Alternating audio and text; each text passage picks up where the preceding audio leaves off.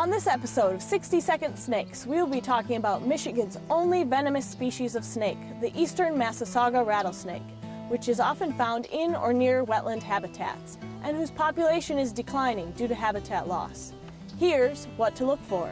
First, look for a rattle. Massasaugas have a distinct segmented rattle, and even juvenile snakes will have the beginnings of a rattle on their tail at birth. Next, examine the size. Adult Massasaugas range from 1.5 feet to 3 feet in length. Finally, check the markings. The dark blotches on a Massasauga are edged in white and often resemble a video game controller or a bow tie. Massasaugas play an important role in the environment and provide people with free pest control services.